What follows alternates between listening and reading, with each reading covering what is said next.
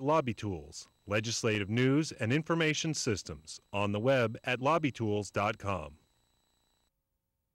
After smoking jazz, a synthetic drug sold legally at gas stations, 19-year-old Logan Kushner was found unconscious in a creek.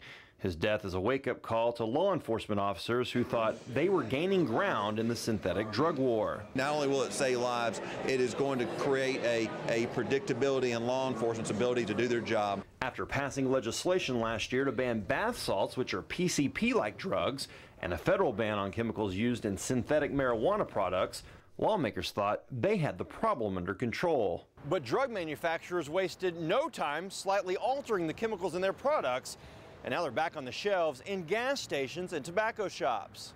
Products like Jazz and Barely Legal are being marketed as herbal incense.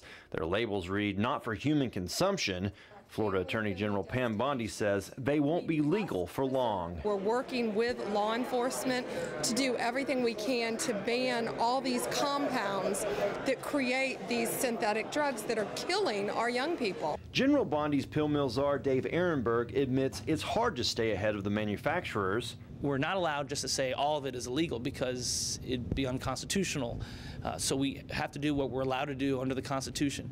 And it is a priority of the Attorney General to make these drugs illegal. The Attorney General's office is working with lawmakers on legislation to outlaw the current wave of new synthetic drugs this legislative session. In Tallahassee, I'm Whitney Ray reporting.